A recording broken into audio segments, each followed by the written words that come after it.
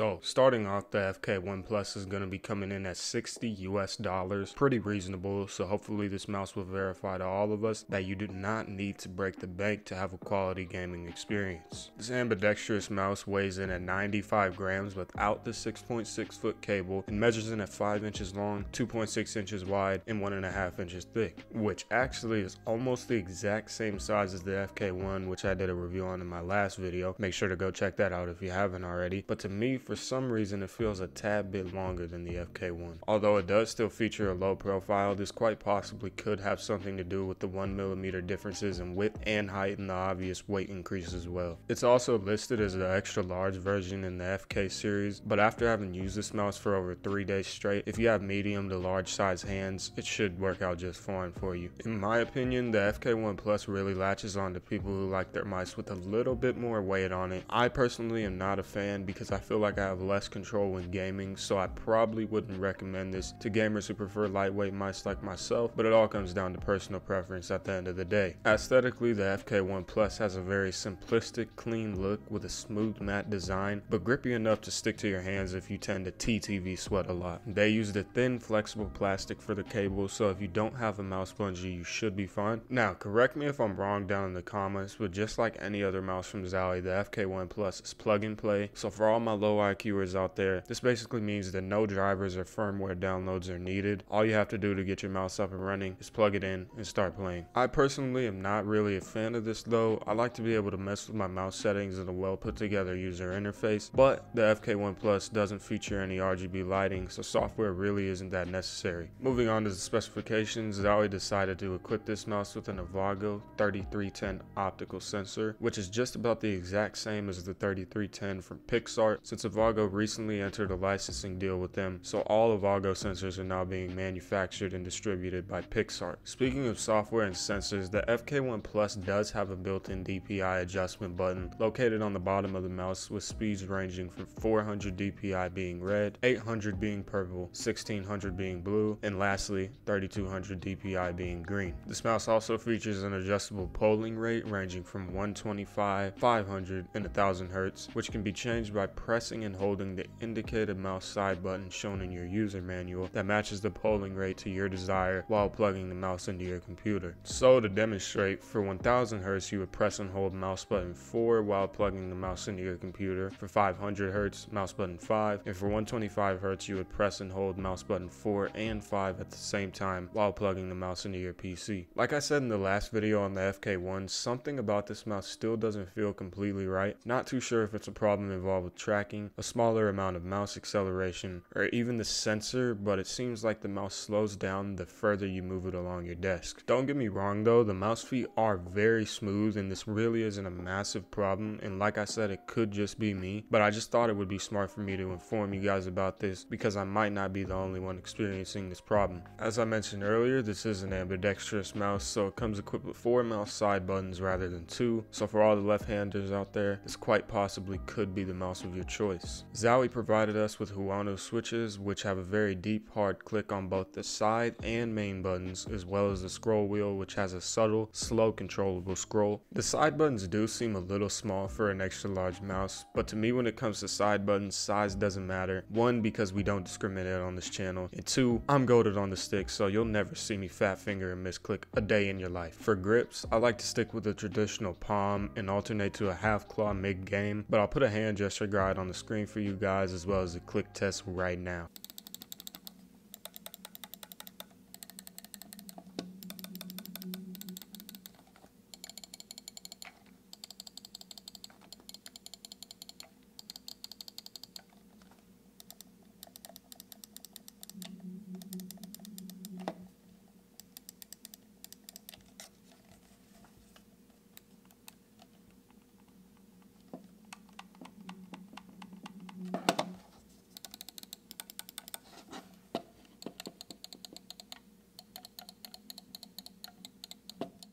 This mouse was primarily made to be used in FPS gaming, but for all the Fortnite lovers out there, the FK1 Plus performed very well in third-person games too. I didn't run across any problems when using it. Overall, the FK1 Plus is a pretty comfortable, well put together mouse at a great price point that performed well in both FPS and third-person games, but personally, I don't think this mouse is the best fit for me. I'm not a fan of heavy nor extra large mice, but if that's something you look for in gaming peripherals, then I would definitely recommend the FK1 Plus to you. With that being said, I think that's going to have to wrap it up for today's video. Once again, big shout out to Zowie. Without them, this video would not be possible, and I'll leave a link in the description if you'd like to go ahead and purchase this mouse. I hope you guys enjoyed this review. If you did, make sure to smash like and subscribe to my channel for more upcoming Zowie review videos like this one. We still have 6 more mice to cover, so I'm very excited for those. I hope you guys are too, and don't forget to leave me a comment letting me know how you like the FK1 Plus if you are a current owner, or what your favorite mouse is so far. Once again, thanks for watching.